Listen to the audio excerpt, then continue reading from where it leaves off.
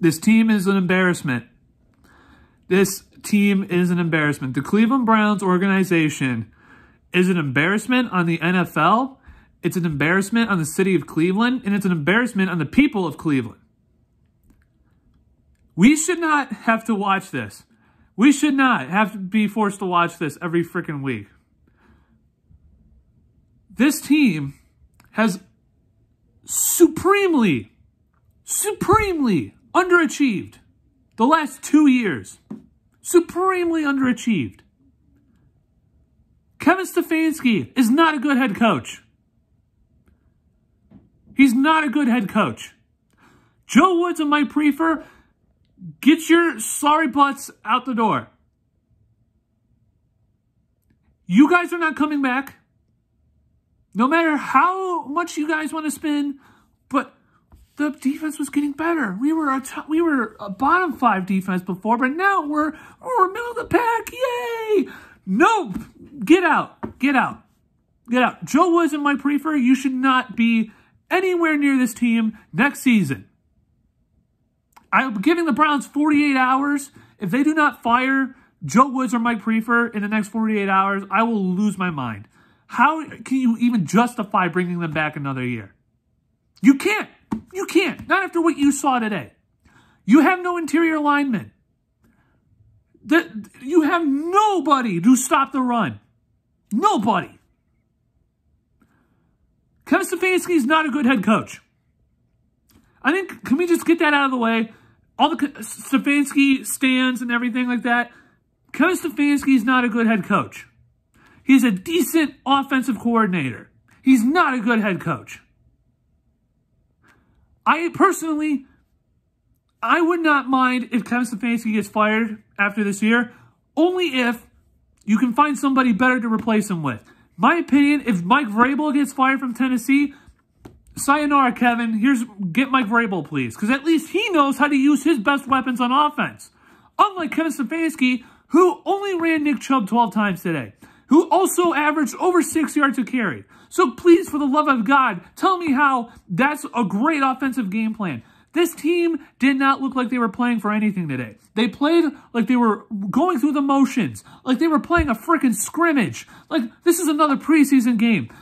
What I saw today, seriously, it looked like Kevin Stefanski was just trying to give Deshaun Watson some more pillowy, some more comfort to play next season.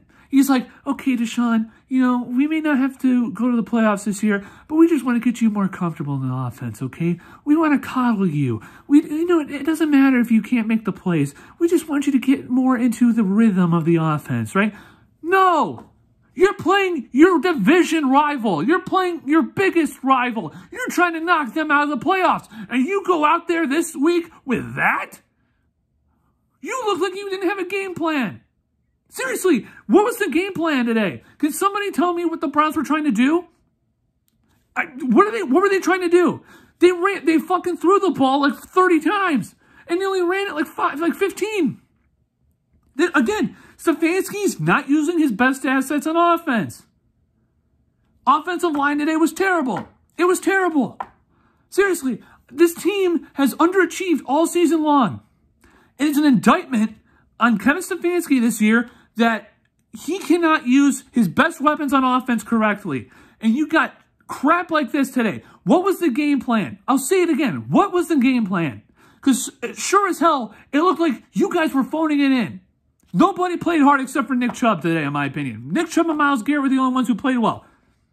Seriously, Grant Delpit couldn't tackle. He literally could not tackle. He looked like he could not give two shits to be out there today. Seriously, Martin Emerson played well. He was going up against George Pickens. I'll give him that one because he was trying to play against George Pickens. Okay, fine.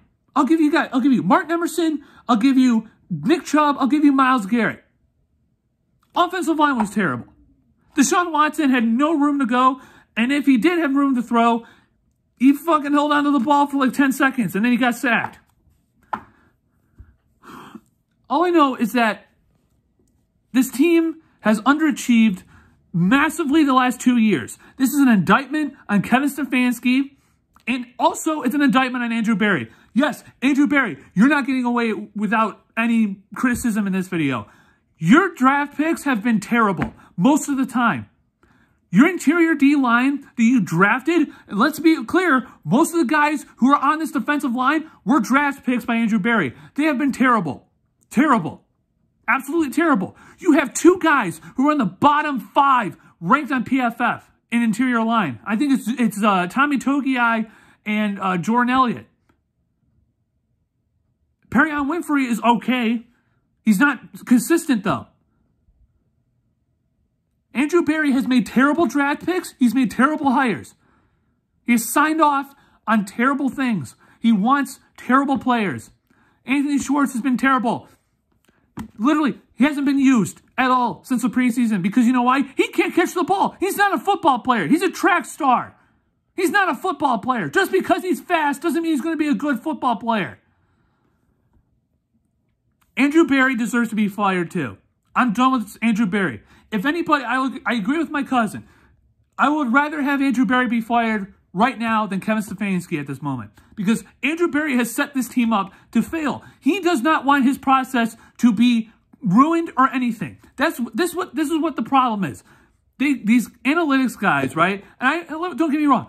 I think analytics have a part in the game of football, right? Look at the freaking Philadelphia Eagles, right?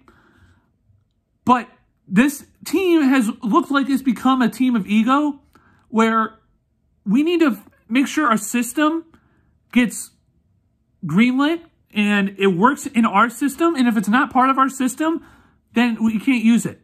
This is what Paul DePodesta really makes me mad. He's your chief strategy officer. The dude lives in California. He doesn't even work here. Why the hell does he have a job? Just because he was in Moneyball? What have the Oakland A's done? They haven't done anything. So why the hell do we have Paul DePodesta, who all the time sets you up with, oh, well, it's better to do this than this than this. We have not succeeded. It has not succeeded. This whole thinking that going for a touchdown or having the ability or the opportunity to go for 7 points rather than taking a field goal, that's better. How the hell is that a line of thinking? Seriously, how the hell is that a line of thinking? Paul DePodesta and Andrew Berry need to get fired. I am saying that right now, wholeheartedly. Paul DePodesta, Andrew Berry, Joe Woods, Mike Prefer, you guys deserve to go. Kevin Stefanski, in my opinion, he deserves to be on a hot seat. If he cannot get this team in the playoffs next year, he needs to go. And in my opinion, if Mike Vrabel gets fired, or Sean McVay gets fired, or Mike McDaniels, for whatever reason, if Mike McDaniels gets fired from Miami, which would be stupid, if he gets fired, all 3 of them are better coaches than Kevin Stefanski. All 3. So if any one of them are out there, personally, I would honestly look at any 3 of them over Stefanski. I would bring in Brian Flores as your defensive coordinator. Personally, that's me. If you can't get Mike McDaniels, if you can't get Mike Vrabel, bring in Brian Flores as your defensive coordinator. For the love of God. And if you fire Stefanski and you want to keep somebody who's in-house, promote Brian Flores to your head coach. He did well in Miami. He can do well here. He's got more talent here than he did in Miami. What's to say it can't work? This season has been a joke. We have had more suffering in this season than last season, in my opinion. Because this team, in my opinion, this season hurts more. It does. It hurts more. Because you have a legitimate top 5 quarterback. At least he's supposed to be top 5 quarterback. You have, in my opinion, the best running back in the league. You have one of the top 3 best defensive players in the league. And you cannot finish above the Pittsburgh Steelers, who have a rookie quarterback and a horrible offense. Are you fucking kidding me? This is what we had to watch. The Pittsburgh Steelers were supposed to be 7-10 this year. Not us. This is what the Pittsburgh Steelers were supposed to go through. You had Jacoby Brissett playing like a top 10 quarterback. And you guys couldn't get the job done. Like I said it, I will say it again. Joe Woods, Mike Prefer, Andrew Berry, Paul DePodesta have to go. There is no ifs, ands, or buts. They have not done anything to help this team.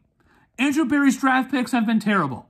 If John Dorsey, who gave us Nick Chubb, Denzel Ward, multiple other players, tried to give you Odell Beckham, he got you Odell Beckham, he got you Olivier Vernon, he gave you multiple players. If he can get fired for hiring Freddie Kitchens, why the hell can Andrew Berry not get fired for getting horrible draft picks year after year?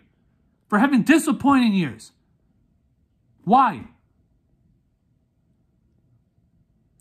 Unbelievable. Like I said, I'm giving them 48 hours. If I do not see Joe Woods or Mike Prefer have been fired, it's a stain on this organization, and it just proves that the Cleveland Browns are a joke. They're still a joke. We thought 2020 was going to change everything, right? Clearly it hasn't changed anything. If anything has changed, we've gone from 11-15, now we're down to 7-10. The arrow is pointing down, folks. Ladies and gentlemen, the Cleveland Browns are going back to mediocrity. We're going back to mediocrity and being a bad football team. That's what we're going to. If something does not change, and I believe something needs to change, and it's imperative that something does change. And like I said, if Mike Vrabel is out there, if Mike Vrabel gets fired from Tennessee, you go get his ass. I do not care about Kevin Stefanski. Kevin Stefanski is showing you that this team is going down. It's not trajectorying up. It's not going up. This team has regressed the last 2 years. It has not gotten better. It's gotten worse. Players are criticizing the coach in public, and Kevin Stefanski looks weak. 7-10. It's a joke. It's a joke. This team should be at least 10-7. 10-7 at least. There's no reason why we are 7-10. And it's a stain on Andrew Berry. It's a stain on Paul DePodesta. It's a stain on Kevin Stefanski. It's a stain on Joe Woods. And it's a stain on Mike Prefer. Something needs to change, and it better change quick. That's all I'm going to say. Thank you guys for watching. I'm going to be doing a live stream pretty soon about the offseason for the Browns.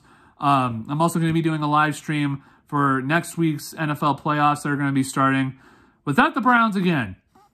So if you guys want to see that, drop a subscribe, hit the bell notification if you are new, so you guys are notified when I go live for next weekend. So, disappointing end to a disappointing season. Ended not with a bang, but with a whimper.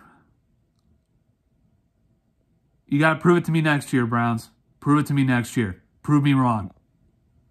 I'll see you guys all in another video. Take care.